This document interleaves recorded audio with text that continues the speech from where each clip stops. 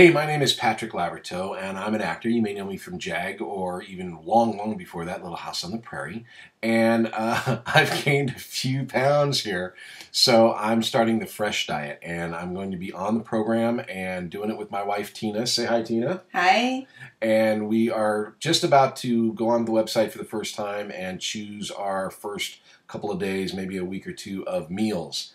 And I'm really excited. I think there's going to be a couple of things that's going to be difficult. One is going to be coffee. I do like coffee in the morning.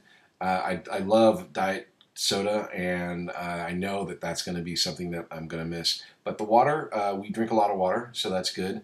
But just getting a look at, water. Thank you. Oh, it's so tasty.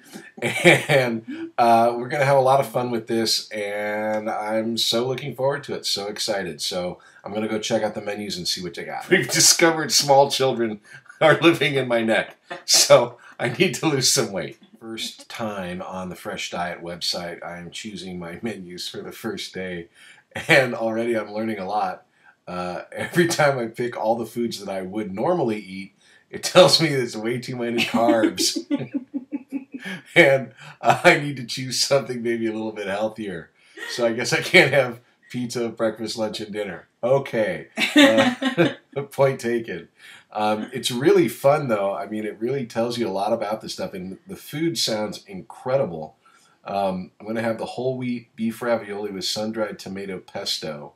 I don't even know if I've ever had that. Like, if it doesn't have a Mick whole wheat beef ravioli, I haven't had it.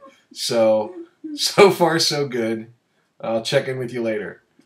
Okay, tip that I just learned. Portion doesn't mean all. Okay, so we're going through the menu, and I don't know if this is a good thing or a bad thing, but like 2/3 of the ingredients here, I don't even know what they are.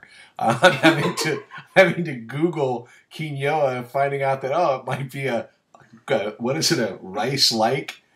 Grain-like. It's like a seed. So I'm going to try that, but it sounds great.